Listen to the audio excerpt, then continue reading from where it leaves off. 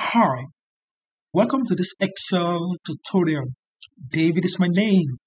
In this video, I'm going to show you how to dynamically highlight first and second largest value in a chart. Therefore, let's get started. This is exactly what we want to accomplish. We have this column chart.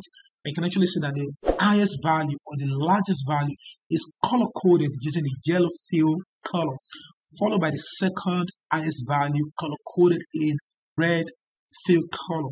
And of course, we have this our calculation here. We have the calculation for the Fox max, the second max value, and also in cell M1 we have this drop down. So when we choose another brand, for instance, let's choose limousine, the calculation automatically changes because it is formula based, and also it reflects on our chart. Now let's create this from the scratch. So I'm going to come to the task sheet. We have the same data set which is officially stored as an Excel table, and we have our unique payments. Now in column H, I'm going to run a quick sum ifs calculation. So let's start equal sign sum ifs. Now the sum rate is the many side for the sales amount in column A, comma for the criteria range 1, the many side of payment in column C, comma, and for the criteria 1, I'm going to give the entire spill value in cell G2 to G8, and we have the spill or the pound sign here or the hash sign. So for the criteria range 2, I want to give the many side for the brand in column D, comma, and for the criteria 2, I'm going to give the unique selected brand in cell M1. Close the sum is control enter. Cool. We have the sales amount calculation. Now we want to calculate the first max value. Now in this case, I'm going to use the if logical function. So comma if. Now for the logical test, I want to check if H2 equals to the max of the entire numbers here. Now in this case, I'm going to apply the absolute cell reference. So F for key once, then we can close off the max formula, comma. Now if this logical test is true, what I want the highest value to be returned. So I'm going to click on H2, comma.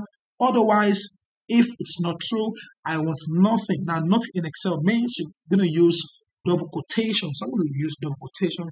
Then we can close off the if and then control enter, and then we can copy down the formula. So this is the largest 12,465,000 plus. Now let's calculate the second max value. Equal sign if. Now the same H2 equals to, now in this case, I'm going to use the large function. So I'm going to train the large function. Now for the large, it requires the array as the first argument. So I'm going to give the entire numbers here. And of course, I mustn't forget to apply F4 to make it absolute. Then we can put in a comma. Now for the K, I want the second highest or largest value. So just type in 2, then close off the large, comma, then we are back to the if. So if this logical test is true, I want this 2, comma, and if false, I want nothing, double quote, close the if formula, control enter, and we can copy down the formula. So this is the second largest, 10,235,234,000 plus. Now we are getting there. So let's create our column chart. So I'm going to select these two, the payment and the sales amount columns. So come to the insert tab. Under the chart group, click on column, and then we want to choose 2D clustered column. Now we have our column chart ready. So now let's factor in this Fox first and the second max value. So I'm going to right click on the chart and choose select data. Now for the legend entry series, click on add. Now for the series name, I'm going to choose the value in cell I1, and for the series value, delete this, and I want to choose Ctrl Shift down arrow key, and then we can click on OK. So we have it ready. Now one more for the second max value. The series name is going to be the value in cell J1, and then for the series value, I'm going to choose Ctrl Shift down arrow key and click OK, and then we can finally click OK for now. All right, so we have this additional bars here. Now what I'm going to do is just right click on any one of them and choose format data series, or you can even press F1, Control 1 rather, to open the format data series. Now, in this case, what I need is simple. Let me just move the chart again here so they can actually see what's going on here. Okay, okay, we see here. All right, so what I'm going to do is I'm going to come to the options here and increase the series overlap. Now, the moment I do that, so you can actually see that it is not overlapping what the other chart we have here. So that is fine for now. So what I'm going to do next is let's just apply, let's change this color. Let's choose, yellow. Okay, I think yellow is fine. And for the second, let's choose red, fill color.